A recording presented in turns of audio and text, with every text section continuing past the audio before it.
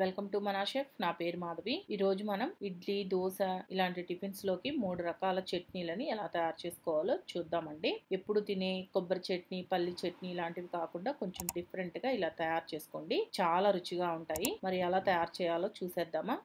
First chutney ఉల్లిపాయ చట్నీ ఎలా తయారు చేసుకోవాలో చూద్దాం. ఈ ఉల్లిపాయ చట్నీ చేసుకోవడానికి స్టవ్ పైన ప్యాన్ పెట్టుకొని దీంట్లో 1 టేబుల్ స్పూన్ ఆయిల్ వేసుకోండి. ఈ ఆయిల్ వేడెక్కిన తర్వాత దీంట్లో 1 చిటికెడు మెంతులు వేసుకోండి. దీంట్లోనే 1 చిటికెడు ఇంగువ వేసుకోండి. అలాగే ఒక 7-8 ఎండుమిర్చి కూడా వేసుకొని దోరగా వేయించుకోండి. మీరు కారం ఒకవేళ ఎక్కువ తినే పని అయితే ఇంకొన్ని ఎండుమిర్చి వేసుకొని వేయించుకోండి. ఈ ఎండుమిర్చి ఇలా వేగిన తర్వాత దీంట్లో మీడియం సైజు 3 ఉల్లిపాయలు తీసుకొని ఇలా కట్ చేసి వేసుకోండి. ఈ ఉల్లిపాయల్ని ఒక 2 నిమిషాలు మీడియం ఫ్లేమ్ లో పెట్టి వేయించుకోండి. ఇలా ఈ ఉల్లిపాయలు వేగేటప్పుడే దీంట్లో కొన్ని జీడిపప్పులు వేసుకోండి. ఈ జీడిపప్పులు కూడా వేసుకొని వేయించుకోండి. ఈ జీడిపప్పులు వేయడం వల్ల ఈ చట్నీ చాలా రుచిగా ఉంటుంది. ఇలా ఈ ఉల్లిపాయ ముక్కలు దోరగా వేగిన తర్వాత దీంట్లో ఒక టమాటాని ఇలా కట్ చేసి వేసుకొని దీన్ని కూడా 1 నిమిషం అంటే ఈ టమాటా మగ్గిన దాకా వేయించుకోండి.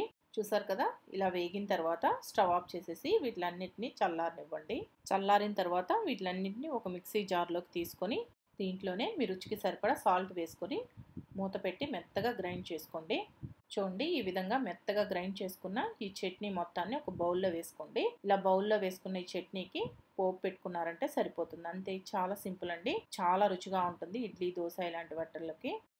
రెండవ చట్నీ అల్లం చట్నీ ఎలా తయారు చేసుకోవాలో చూద్దాం. ఈ అల్లం చట్నీ తయారు చేసుకోవడానికి స్టవ్ పైన ప్యాన్ పెట్టుకొని దీంట్లో 1 టేబుల్ స్పూన్ ఆయిల్ వేసుకోండి. ఆయిల్ హీట్ ఎక్కిన తర్వాత దీంట్లో 1 చిటికెడు ఇంగువ వేసుకోండి. దీంట్లోనే 1 టీ స్పూన్ మినపప్పు వేసుకోండి. అలాగే ఒక 7-8 ఎండుమిరపకాయలు కూడా వేసుకొని దోరగా వేయించుకోవాలి. మీరు కారం ఎక్కువ తినే వాళ్ళైతే ఇంకొన్ని ఎండుమిరపకాయలు వేసుకొని వేయించుకోండి. ఈ ఎండుమిర్చి, మినపప్పు ఈ 2 వేగిన తర్వాత దీంట్లో ఒక 4 టేబుల్ స్పూన్లు సన్నగా కట్ చేసుకున్న అల్లం ముక్కలు వేసుకోండి. ఈ అల్లం ముక్కలు వేసుకున్న తర్వాత ఇవి బాగా వేగాలండి. మనకి వేగితేనే టేస్ట్ బాగుంటుంది. పచ్చివాసన మొత్తం పోవాలి. ఈ అల్లం ముక్కలు ఇలా లైట్ గా వేగిన తర్వాత దీంట్లోనే ఒక నిమ్మకాయ సైజ్ అంతా చింతపండును కూడా వేసుకోండి. చింతపండును కూడా వేసి మీడియం ఫ్లేమ్ లో పెట్టుకొని వేయించుకోండి. చూసారా, అల్లం ముక్కలు మనకి బాగా వేగాయి కదా, ఇలా వేగాలి. ఇలా వేగిన తర్వాత దీంట్లో ఒక పావు టీ స్పూన్ పసుపు వేసుకోండి. పసుపు కూడా వేసి ఒకసారి మొత్తం బాగా కలుపుకొని స్టవ్ ఆఫ్ చేసి దీన్ని చల్లారనివ్వండి. ఇలా చల్లారిన తర్వాత వీటిలన్నిటిని ఇలా మిక్సీ జార్లో వేసుకోండి. దీంట్లోనే 3 టేబుల్ స్పూన్ల దాకా బెల్లం వేసుకోండి. మీరు స్వీట్ కొంచెం ఎక్కువ కావాలి అంటే ఇంకొంత వేసుకోవచ్చు. అలాగే మీ రుచికి సరిపడా సాల్ట్ కూడా వేసుకొని మెత్తగా గ్రైండ్ చేసుకోండి. చూసారా, ఈ విధంగా మెత్తగా గ్రైండ్ చేసుకొని ఒక బౌల్లో తీసుకుంటే సరిపోతుంది. అంతే, దీనికి పోపు ఏం అవసరం లేదండి. మీకు కావాలి అంటే వేసుకోండి. చట్నీలు కాస్త స్వీట్గా ఇష్టపడే వాళ్ళకి ఇది చాలా బాగా నచ్చుతుందండి. మూడవ చట్నీ వెల్లుల్లి చట్నీ ఎలా తయారు చేసుకోవాలో చూద్దాం.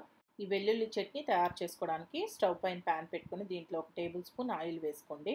ఈ ఆయిల్ వేడెక్కిన తర్వాత దీంట్లో ఒక 20 దాకా వెల్లుల్లి రెమ్మలు వేసుకోండి. ఈ వెల్లుల్లి రెమ్మల్ని లైట్ గా కలర్ మారేంత వరకు వేయించుకోండి. చూసారా, ఇలా లైట్ గా కలర్ మారిన తర్వాత దీంట్లో ఒక 5-6 ఎండుమిరపకాయలు వేసుకొని వేయించుకోండి. మీరు కాస్త కారం ఎక్కువ తినే వాళ్ళైతే ఇంకొన్ని ఎండుమిరపకాయలు వేసుకొని వేయించుకోండి.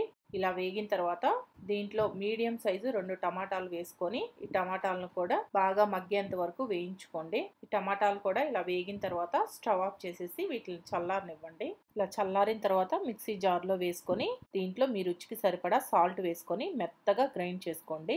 చూసారా, ఇలా మెత్తగా గ్రైండ్ చేసుకోండి. ఇలా గ్రైండ్ చేసుకున్న ఈ గార్లిక్ చట్నీని ఏదైనా బౌల్లో వేసుకొని దీనికి పోపు పెట్టుకున్నారంటే సరిపోతుంది. అంతే, చాలా సింపుల్ అండి. చాలా రుచిగా ఉంటుంది.